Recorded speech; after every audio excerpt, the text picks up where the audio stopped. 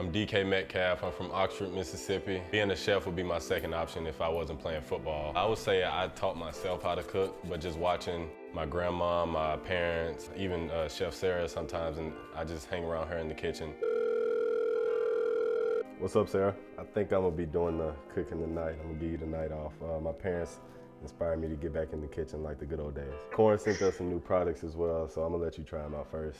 All right, well, I'm excited to see what you cook up. I'll be coming by to grab a bite when you're done. All right, I'll see you in a little bit.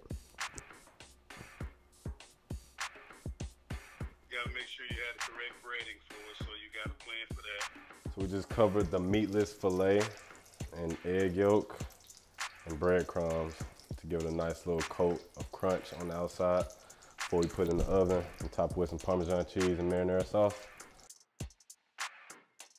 It's nice and golden brown. I realized I had a passion for cooking when I was probably in high school, after I didn't want to go to school to be a lawyer or a doctor or anything like that, because I'm not a school person.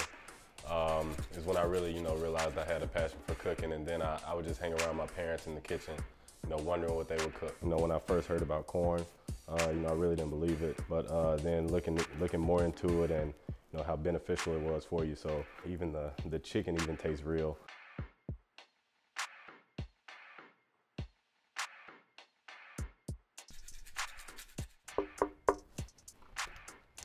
Hey Sarah, how you doing? Good, how are you? I'm good.